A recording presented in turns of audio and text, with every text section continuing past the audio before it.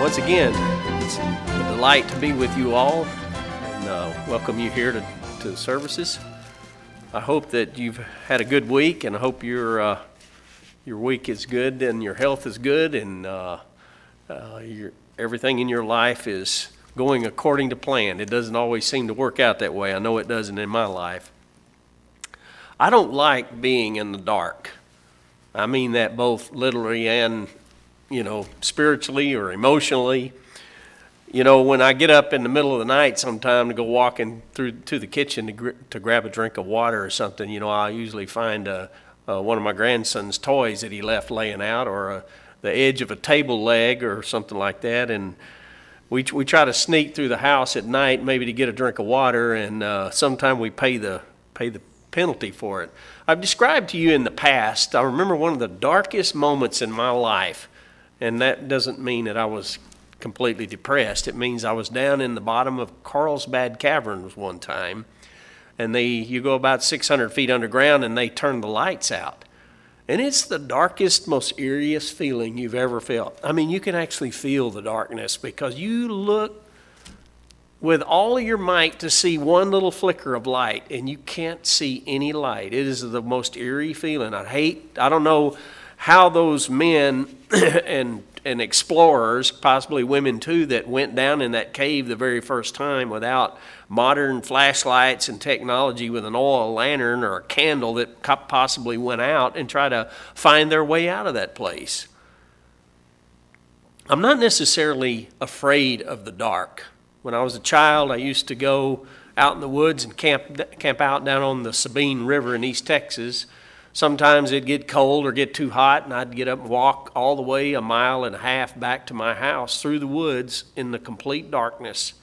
I was never afraid of the boogeyman, as they say, coming out and getting me. I was more afraid of wild animals, a wild boar or something like that, or a mountain lion that are very rare, but they are out there. But as I said, I'm not necessarily afraid of the dark. God came upon a scene in Genesis, the first chapter, and it tells us that the earth was without form and void, and darkness was upon the face of the deep.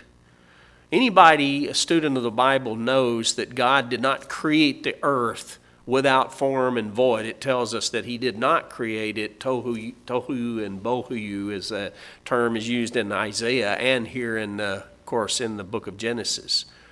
And scholars know that God didn't create the earth in a mess or in darkness, but he came upon the scene, and I wonder if God was disappointed in what he found. The condition of the earth. It was in absolute inky black darkness. And he says, and the Spirit of God moved upon the face of the water, and he said, "Let there be light." I can't imagine what that moment was like for God to look at this inky black earth and this turgid, tossed oceans, a water-covered earth that had been wrecked from his original creation. Later on in that same chapter there, it says God called the light day, and darkness he called night. Darkness was not always a symbol of evil, as we'll see. In the book of Psalms, it said, "You made the darkness, and it's night, and then during the night the creatures come out and creep around at night, and all the creatures that come out at night." And if you don't believe that, get up in the middle of the night and walk like I've been doing. I've found out that there are a lot of creatures that come out at night and prowl around, and certain birds. Another morning I got up and there was this bird squawking up there in this tree. Had no idea what it was. I couldn't see it, but I could hear it making this noise. And some of these owls at night will hoot, and some of these whippoorwills, and you'll see coyotes and things that come up and we have a pear tree in our backyard. It has literally hundreds of pears, and they fall off and begin to rot, and these coyotes like to come up there and eat them. And I got up one morning, and there was a deer standing out there nibbling away at one of those pears, old pears there. So I'm feeding the creatures at night and didn't even know it. But God begins to make here a distinction between day and night. Not that there's anything bad about the night, because when you go out in the pasture at night and look up at the stars, it's absolutely glorious to contemplate God. In Exodus, the 10th chapter, I'd like to go there. He begins to use darkness as one of the plagues that happened to Egypt. Let's look at that. Exodus, the 10th chapter, and beginning down in verse 21. I won't read all of that.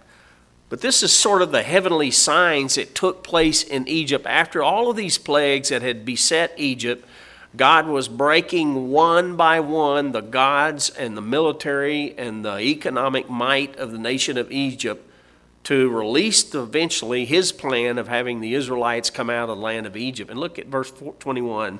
And the Lord said to Moses, "Stretch out your hand toward heaven, that there may be darkness over the land of Egypt, even darkness which may be felt," as I said. When I was down there in Carlsbad Caverns down there and they turned those lights out, it was an eerie feeling. And that was only for a few seconds. I can't imagine that for 3 solid days you couldn't see your hand in front of your face. But of course, Egypt worshiped a sun god, Ra or Re, however you want to pronounce it. And so God just blacks out the sun. But look at down just a little bit further. It says, Moses stretched forth his hand toward heaven, and there was thick darkness in all the land of Egypt 3 days.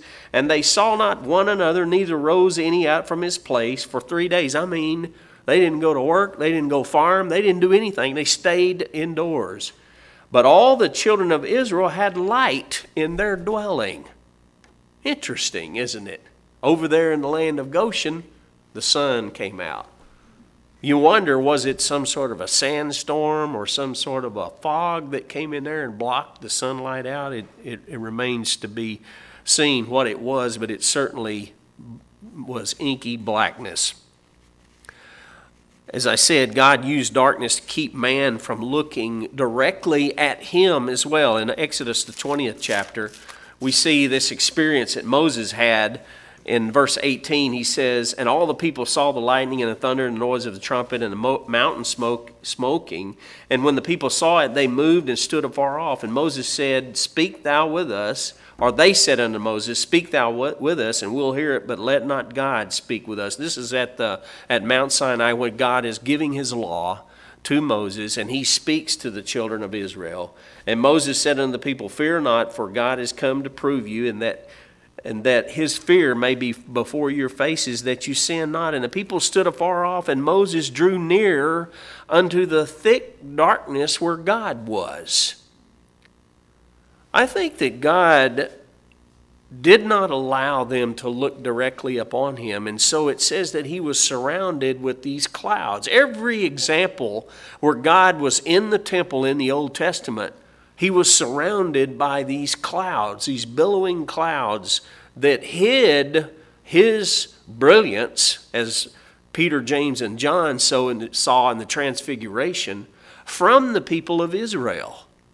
He was shrouded in these clouds. Every example he is shown as these clouds covering him. We'll see some examples of that maybe in the 2 Samuel, the 22nd chapter, which is one of the Psalms that David wrote, and I'll just quote this. He said, he bowed the heavens also, and he came down, and darkness was under his feet. He made darkness pavilions round about him, dark waters and thick clouds of the sky. It's interesting. You might go back and do a study sometime about clouds.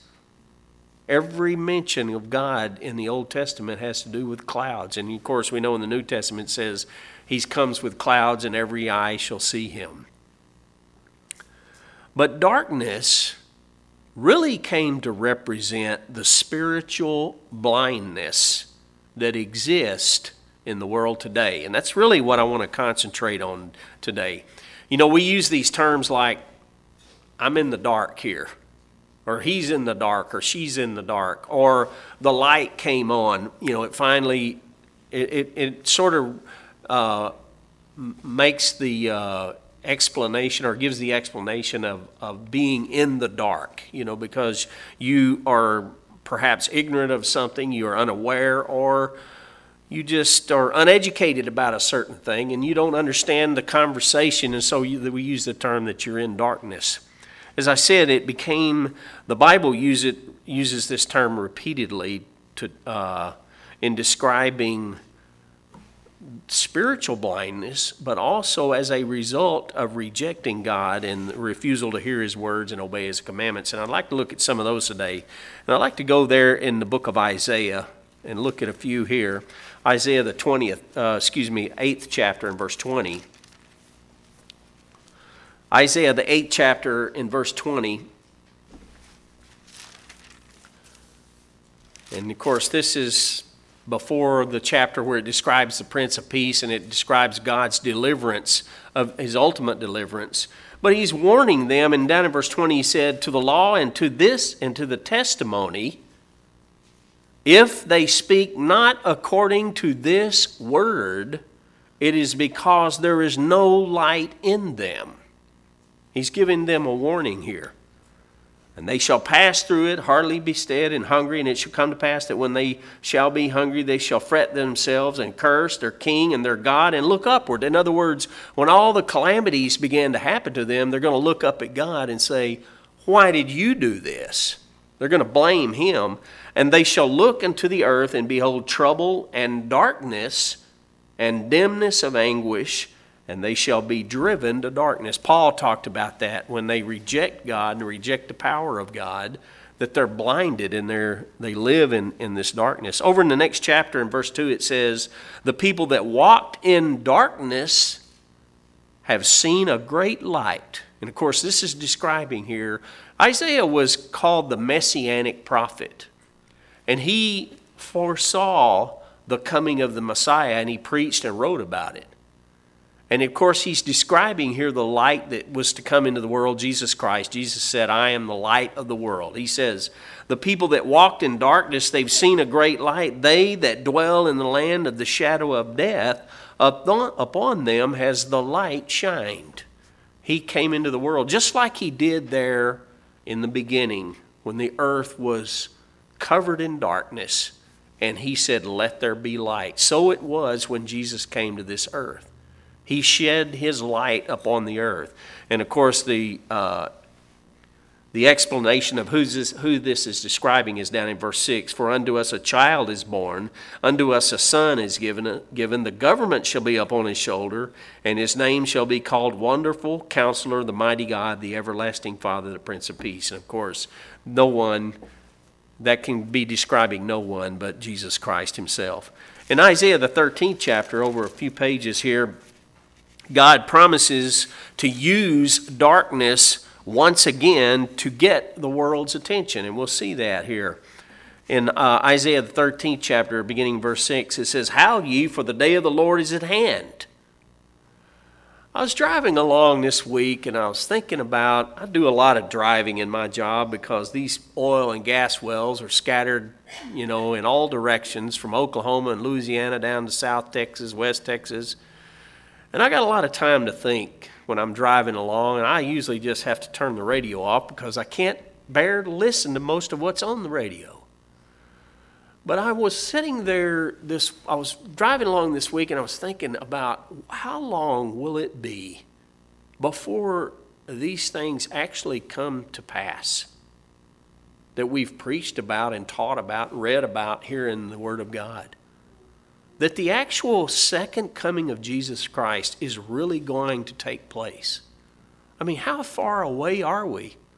Well, we thought back in the 1970s that it was just around the corner. And in the 1980s. And then we thought maybe somewhere around the year 2000. And can you believe that's been 18 years ago?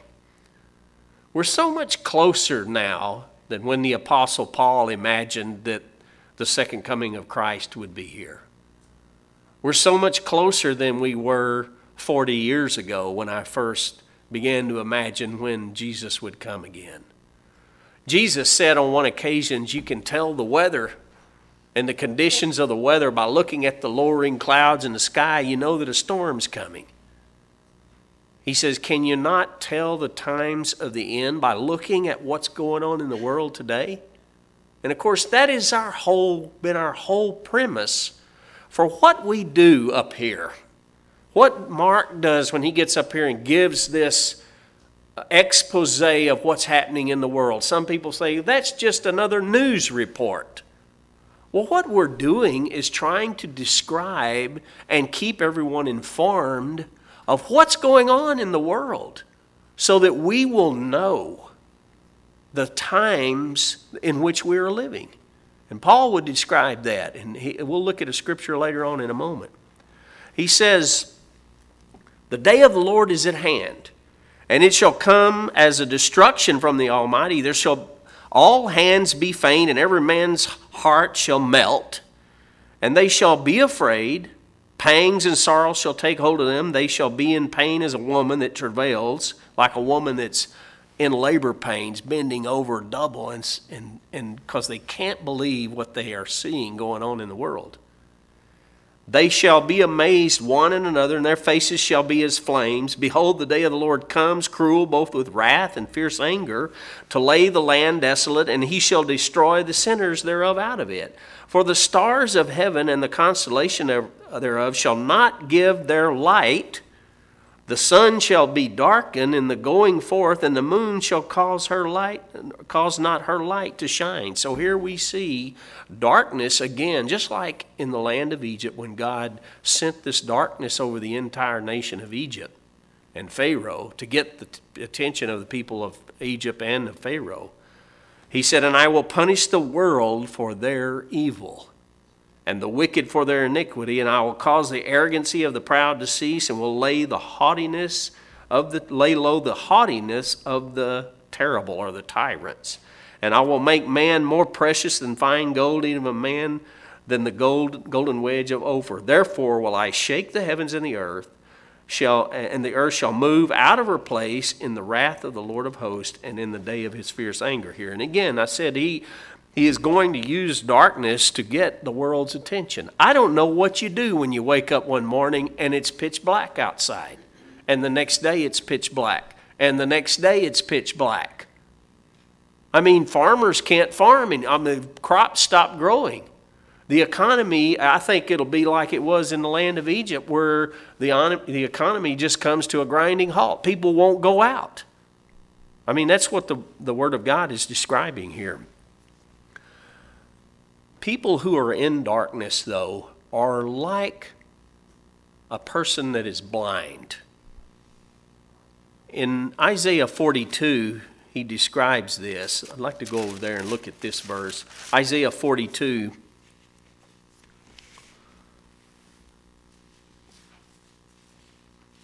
Let's begin in verse 5. He says, thus says God the Lord, he that created the heavens and stretched them out and spread forth the earth, and that which comes out of it. When they describe God in the Bible, some of these prophets, they say, you're the God who made the heavens and the earth and the stars also, as if it were just a preposition on the end of a sentence. You think about all the stars and the galaxies that are out there. He that gives breath unto the people upon it, and the spirit of them that walk therein. I, the Lord, have called you in righteousness, and will hold your hand, and will keep you, and give you for a covenant of the people, for a light unto the Gentiles. And he did that through Jesus Christ, or by Jesus Christ. Look what it says in verse 7. To open the blind eyes, to bring out the prisoners from the prison, and to them that sit in darkness out of the prison house. As I said, being in darkness is like a blind person. And you try to describe to a blind person what the sky looks like. It's like the very first time I was going to go to the ocean, and I had heard about the ocean. I had read books about the ocean. I had seen pictures of the ocean. But until you're standing there looking at the ocean, can you really take it in? Same thing with the Grand Canyon. I'd seen hundreds of pictures of the Grand Canyon, but till I stood there and looked at the vastness of that canyon, it took my breath away. I want to go back because I want to revisit that feeling I had of the grandeur of that place. You cannot describe it. You can't put it in a picture and give it to someone. So it is that someone who's absolutely blind and you're trying to describe the color blue to them, what the sky looks like. I think Jesus, on a number of occasions when he opened the eyes of a blind person, the very first thing that they saw was trees and the sky, and they saw God's creation. They had to have been overwhelmed at what they saw.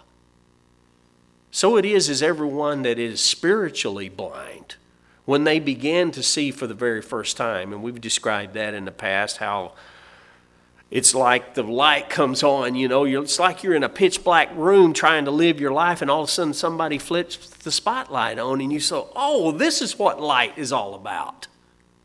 So it is that everyone that is converted. Down in, let's see, did we finish that? I wanted to skip ahead. He says down in verse 14, I have a long time holding my peace. I have been still and refrained myself. Now will I cry like a travailing woman. I will destroy and devour at once. I will make waste mountains and hills and dry up all their herbs. And I will make the rivers islands, and I will dry up the pools. And I will bring the blind by a way that they knew not. I will lead them in paths that they have not known, and I will make darkness light before them, and crooked things straight. These things will I do unto them, and not forsake them. Talking about God reaching out and turning the light on, allowing people to see the true light of His glory and His Word. The Bible in the book of Ezekiel, I didn't write that scripture down, but it talks about those that make light darkness, about turning everything upside down in our world so that people are blinded and they can't see, and they keep people in ignorance for a purpose. We're going to look at some scriptures here to see who is the author of that kind of darkness. In Isaiah the 60th chapter, we'll read one more here in Isaiah 60 and verse 1. He describes the conditions on the earth and how darkness covers the earth. Arise, shine, for the light is come, and the glory of the Lord is risen upon you. For behold, darkness shall cover the earth, and gross darkness the people. But the Lord shall arise upon you, and His glory shall be a seen upon you. So here, a description of the condition of the earth and how it is covered in absolute darkness at this time. And I've described that before about how difficult it is to preach the gospel message to the world that is covered like a veil under this darkness that they can't see, and they're absolutely blind. Joel, the second chapter, I want to go over here to Joel because he describes the day of the Lord. And he also describes the serious crisis that is upon the world. And a warning here actually of an impending invasion. In the book of Joel, he lived during a time when there was a plague of locusts that flew into the land and absolutely decimated all the crops.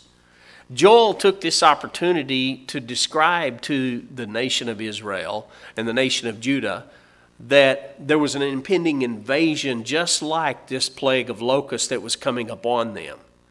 Look what he says. Blow you the trumpet in Zion, chapter 2 and verse 1, and sound an alarm in my holy mountain. Let all the inhabitants of the land tremble, for the day of the Lord comes. It is near at hand, just like we read back in Isaiah. A day of darkness and of gloominess, a day of clouds and thick darkness, as the morning spread upon the mountains. A great people and strong, there has not ever been the like, neither shall there any more after it, even to the years of many generations. An absolute decimation. Look down in verse 10. And the earth shall quake before them, the heavens shall tremble, the sun and the moon shall be dark, and the stars shall withdraw their shining. Here, I believe, is another description of those heavenly signs that we read about. And the Lord shall utter His voice before His army, for His camp is very great. For He is strong that executes His word. For the day of the Lord is great and very terrible, and who can abide in it? Describing the second coming of Jesus Christ here and what He is going to find. I want to skip ahead. I wanted to read a lot more of that book there, and maybe sometime I will go back and go through this whole book one verse at a time. But look down at verse 30.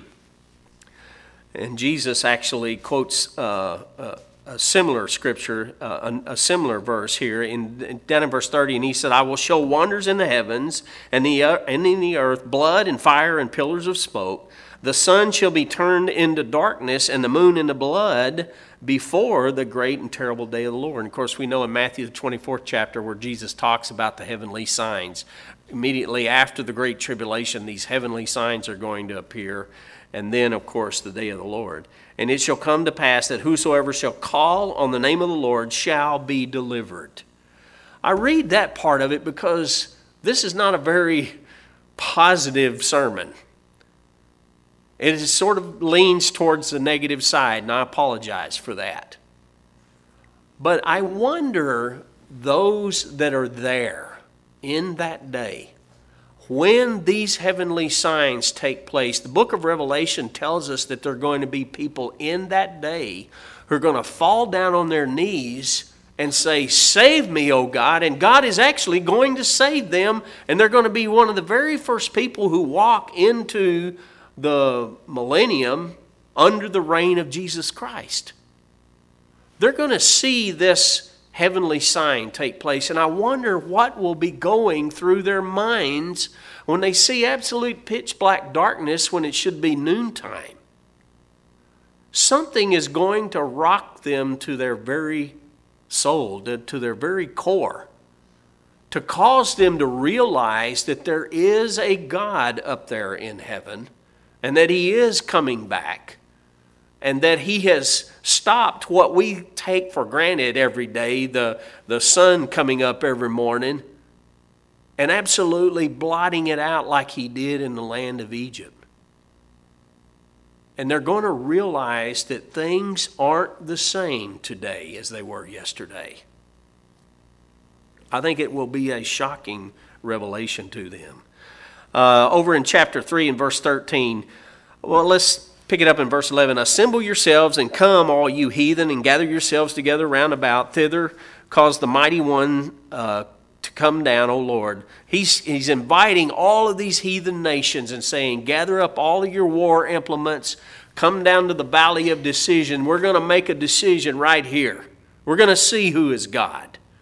He said, let the heathen be wakened and come up to the valley of Jehoshaphat, for there will I sit to judge all the heathen round about. Put you in the sickle, for the harvest is ripe. Come, get you down, for the press is full, the vats overflowing, for their wickedness is great. You remember the Bible describes the cup of their iniquity.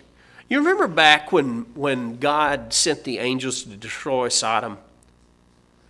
And Abraham said, if there were only 50 in that city, would you not destroy them? And God said, I wouldn't destroy it for 50 righteous people. And Abraham said, perhaps 45. No, I wouldn't destroy it for 40. Well, what about 40? And he plays this negotiating game with God. I feel that I like the fact that God is willing to negotiate with him. And he goes down to 30, and then 25, and then 20, and then 15, and then 10. In the back of Abraham's mind is his family that's in Sodom. Lot and his wife and all of their children and their wives. And he, I think, is negotiating to God on behalf of his family. And God even says, if there were 10 righteous, I won't destroy the city. But it's apparent that when God gets there, there's not enough righteous people there to save the city, so he goes about and destroys Sodom and Gomorrah. You know, he describes that as their cup of their iniquity is full. That there's a point where God has no choice but to destroy them because of the wickedness that is in the land. It is filled up. He said, and he describes that their vat is overflowing, for the wickedness is great. Multitudes in the valley of decision, for the day of the Lord is near in the valley of decision. The sun and the moon shall be darkened, and the stars shall withdraw their shining. The Lord also shall roar out of Zion and utter his voice from Jerusalem, and the heavens and the earth shall shake. But the Lord will be the hope of his people and the strength of the children of Israel. Now, there's the positive side of that. That we do have a great hope in God. That we know that this great tribulation is coming. We know this time of darkness is coming. But we have to keep our eyes focused on the millennial reign of Christ and being there with him. Down in verse 17, so shall you know that I am the Lord your God, dwelling in Zion in my holy mountain. And it will be absolute that we know that. In Amos, the 5th chapter, I don't often turn over here to the book of Amos. Amos 5, here is another call to repentance down in verse 13. He says, therefore the prudent shall keep silent in that time. It is a time, for it is an evil time. Seek good. Now he's calling for us to continue in righteousness, even though the world is falling apart around us. Seek good and not evil, that you may live. And so the Lord God of hosts shall be with you as you have spoken, like he was with Noah and other patriarchs. Hate the evil and love the good. Establish judgment in the gate. It may be that the Lord God of hosts will be gracious unto the remnant of Joseph. Talking about protection here, I believe. Look down in verse 18. Woe unto you that desire the day of the Lord. And I've heard people on television, preachers get up and say, oh, if I could only be there in Jerusalem, when Jesus comes. Here it says, woe unto you that desire the day of the Lord. To what end is it to you the day of the Lord is darkness and not light? Look at verse 20. Shall not the day of the Lord be darkness and not light, even very dark and no brightness in it? That's going to be a very perilous time there for the world. It is only until the establishment of the kingdom of God will it be light and be bright. Over in chapter 8, it describes in verse 5 his imminent judgment, of course, upon religious people that abuse the Sabbath day and abuse God's holy days and go through all of this religious rigmarole, as you might term. And down in verse 9, it says, it shall come to pass in that day, saith the Lord God, that I will cause the sun to go down at noon, and I will darken the earth in a clear day, when it should be a bright, sunshiny day. And I will turn your feast in the morning, and your song in the lamentation. I will bring up sackcloth upon all loins, and baldness upon every head. And I will make it as the morning of an only son, the end thereof as a bitter day, like losing your very own son. Behold, the day comes, says the Lord, that I will send a famine in the land, not the famine of bread, nor a thirst for water, but of hearing the word of the Lord. To me, this is a warning here for those who would neglect the word of God. They would just sort of let it slip away over time, over weeks, months, years. And they neglect it to the point to where God just takes his word out, where it can't be heard anymore. Not that there isn't preaching that's going on right now. He's telling us, he's warning us not to neglect this, I believe. Look what he says. And they shall wander from sea to sea, and from north even to the east. They shall run to and fro to seek the word of the Lord, and shall not find it. It's like they abused that privilege so long that it came to the point where it wasn't available anymore. I think that's a warning to all of us, I believe. In Zephaniah, the 1st chapter, over just a few more pages here, Amos, Obadiah, Jonah, Micah, Nahum, Habakkuk, and then Zephaniah. Zephaniah 1 and verse 14. The great day of the Lord is near, and it hastes greatly, even the voice of the day of the Lord. The mighty men shall cry there bitterly. That day is a day of wrath, a day of trouble and distress, a day of devastation or wasteness and desolation, a day of darkness and gloominess, a day of clouds and thick darkness, just like we read there in the book of Joel. God is here describing in Zephaniah how he's going to cut off the pagan gods and their pagan priests and their pagan practices. And what he's essentially saying here is nothing is going to save them. Look down in verse 18. He said, neither their silver nor their gold shall be able to deliver them in the day of the Lord's wrath, but the whole land shall be devoured by the fire of his jealousy, for he shall make even a speedy riddance or an end of all them that dwell in the land. Here, of course, talking about the destruction that comes. I want to go to the New Testament now. Jesus described darkness, and he used it as a symbol of the end result of the wicked. We'll look at a couple of these real quickly here.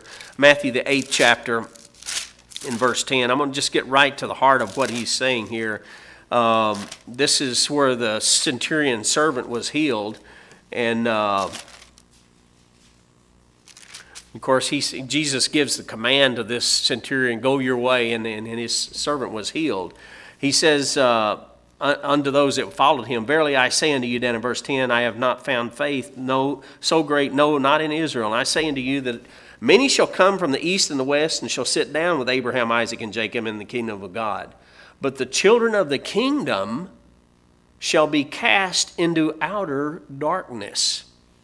There shall be weeping and gnashing of teeth. This was directed at those Pharisees and Sadducees of Jesus' day, when they should have been accepting his words, and yet they turned and rejected his words. And here he's sort of describing what I mentioned earlier. There's going to be those who've never heard the gospel message, who never heard anything about the Feast of Tabernacles, who never kept a Sabbath day in their entire life, who never understood about God's law, never heard the name of Jesus Christ. Right in the very end are going to see all of these signs of trouble and this day of darkness, and they're going to drop down on their knees and repent. And they're going to walk and be the very first ones right into God's kingdom. In Matthew 22, he gives a warning here for those who take lightly that calling that he's given us. Look what he says down in verse 11. Matthew 22, verse 11. And this is the parable of the marriage feast. And when the king came, of course, he had sent out all these invitations. Some of the people had all their different excuses. But look what he says. And when the king came in to see the guests, he saw there a man which had not on a wedding garment. Here's a wedding. He's putting on this great wedding, maybe for his daughter. And he walks in, and there's a scoundrel sitting back there in some hobo clothes. And he said unto him, Friend, how camest thou in hither not having a wedding garment? Maybe he was supposed to be in the wedding itself. And he said, and the man was speechless. He didn't have an answer. Then said the king to the servant, Bind him hand and foot, and take him away, and cast him into outer darkness. There shall be weeping and gnashing of teeth, for many are called, but few are chosen. Here we see this idea that Jesus is using of darkness being a place of oblivion, I believe, for those that would reject or take lightly the invitation that we have. And of course, we know in the book of Malachi, it says the wicked are going to be ashes under the feet of the righteous. We also know in the book of the book of Jude, and of course in Peter's writings, that's going to be the ultimate fate of Satan and his demonic world, that they're going to be cast into outer darkness. And that is their reward for their wicked life. And I won't read the other one. The other one I had was the parable of the talents, where the one guy brought one talent, said, here's the talent you gave me. And God says, take this unprofitable servant and cast him into outer darkness. Some dire warnings there. In Matthew, the 24th chapter, while we're here, we'll go ahead and read this. Jesus describes the heavenly signs and his use of darkness. Look what it says. Immediately after the tribulation of those days, shall the sun be darkened, and the moon shall not give her light, and the stars shall fall from heaven, and the powers of heaven shall be shaken. Here we just read, or you can go back and read the entire book of Matthew 24, where it talks the sign of his coming. He describes to his disciples here of wars and rumors of wars, famines and pestilence and earthquakes and all of these catastrophes, as is portrayed in the book of Revelation. And immediately after those are the heavenly signs, which are going to stop all human activity. The whole world is going to come to a screeching halt. And then, look at verse 30, shall appear the sign of the Son of Man in heaven. And then shall all the tribes of the earth mourn, and they shall see the Son of Man coming in the clouds of heaven with power and great glory. In the 27th chapter, I wanted to read another one here in Matthew while we're here. And this is the darkness that surrounded the crucifixion. Of course, Jesus was betrayed, he was beaten and whipped, and they carried him out and they hung him on this Roman stake.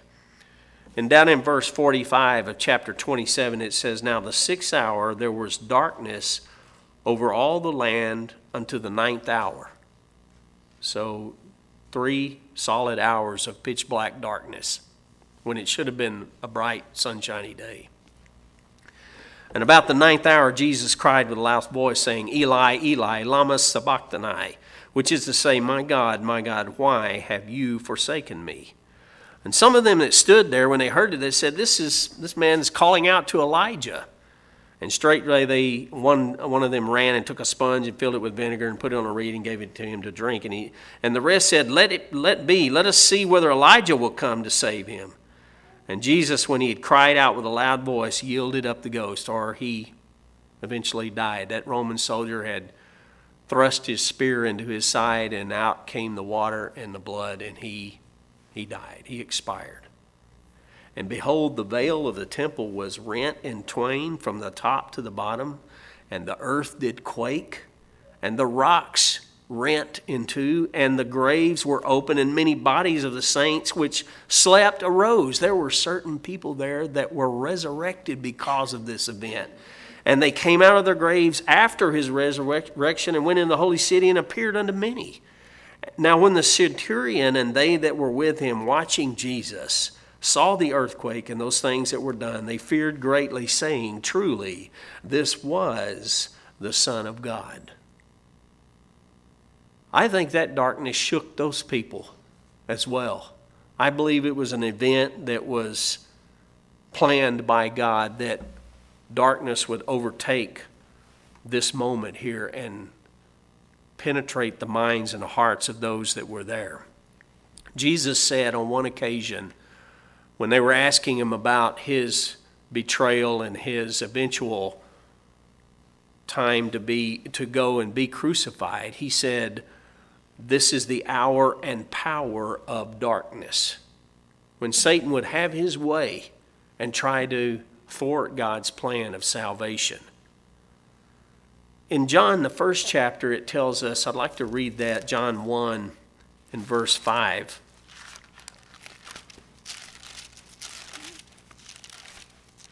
John 1 and verse 5, talking about the description here of Jesus Christ. It says, in the beginning was the Word, and the Word was with God, and the Word was God. But look down at verse 5.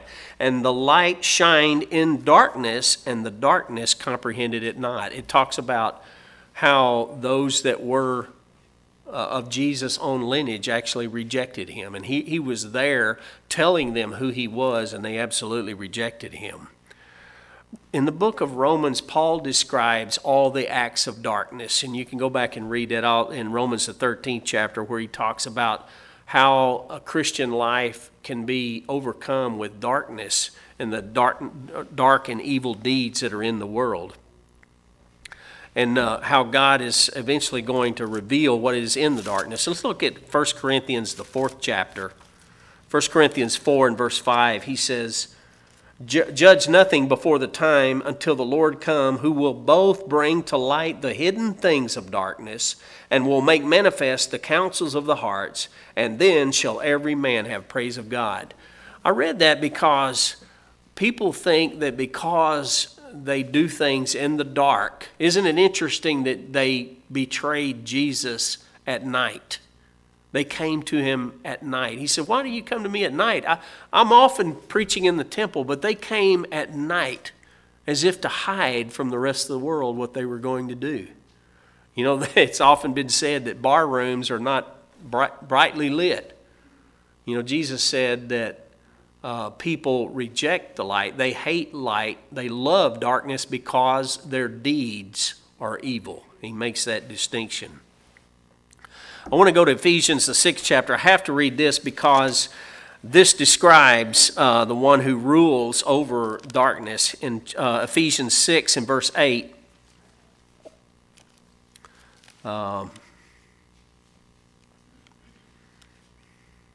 I got the wrong scripture. It's in verse 10.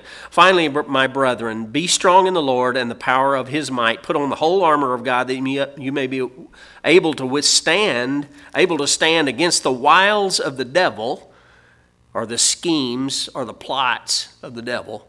For we wrestle not against flesh and blood, but against principalities, against powers, against the rulers of darkness of this world, and against spiritual wickedness in high places. You remember in Daniel's day when he prayed and he said that he was going out, and his prayer, the angel that came to speak to him said he was withstood for 21 days by this prince of Persia, or whatever it was, this evil spirit that was keeping him from coming and answering Daniel's prayer. I wonder if that happens today. Are there evil spirits out there that are controlling the minds of some of these dictators that are in the world?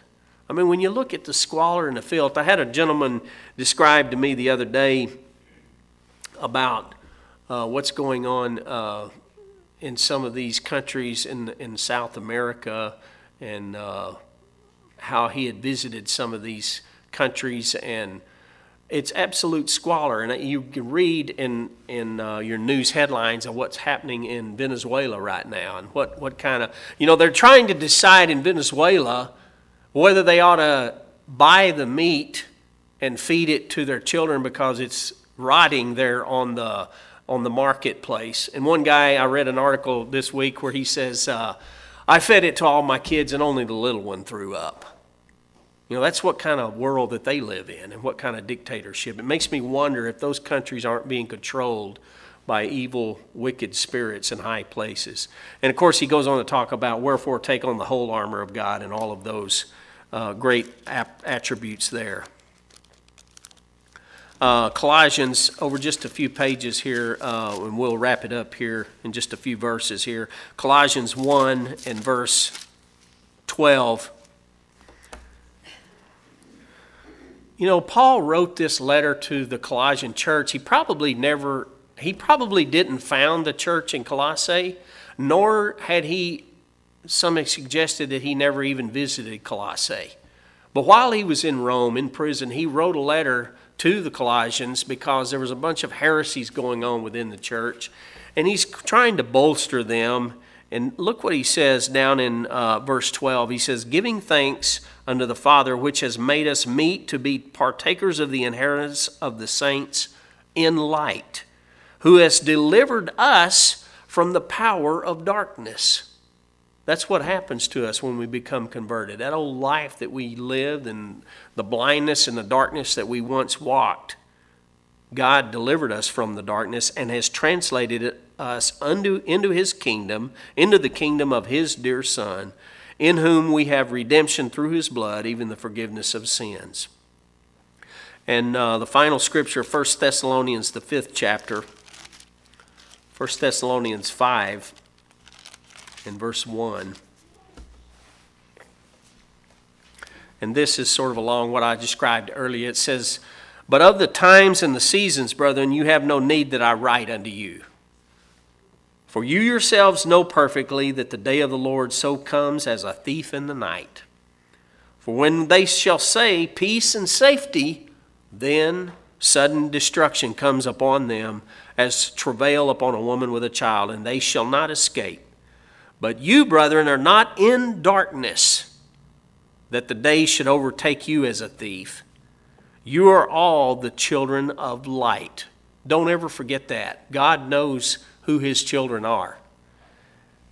And the children of the day. We are not of the night nor of darkness. So why would a child of the light want to go anywhere where there's darkness or dwell in the darkness? Therefore, let us not sleep as others do, but let us watch and be sober. For they that sleep, sleep in the night, and they that are drunk in the night. But let us who are of the day be sober, putting on the breastplate of faith and love, and for a helmet, the hope of salvation. For God has not appointed us to wrath, but to obtain salvation by our Lord Jesus Christ, who died for us, that whether we wake or sleep, we should live together with him. Wherefore, comfort yourselves together and edify one another, even as also you are already doing. Darkness is used by the Bible as a condition of spiritual blindness. It truly conveys the situation most people find themselves. It's hard to imagine that people live, they operate, they work, and play, and exist in darkness, and the bad thing is they don't even know that that's what they're doing. People live in darkness, cities and towns live in darkness, countries, and yes, even whole nations. They believe that this condition is normal because they've never actually seen the light. As I said, when you just try to describe the ocean to someone who's never seen it, or the Grand Canyon, or perhaps the blue sky to someone who is blind, don't let darkness overtake you. Stay in the light of God's true love and the example of Jesus Christ. And pray, brethren, for others, those that may not see the light of the Son of God yet, that they may be saved from the power of darkness.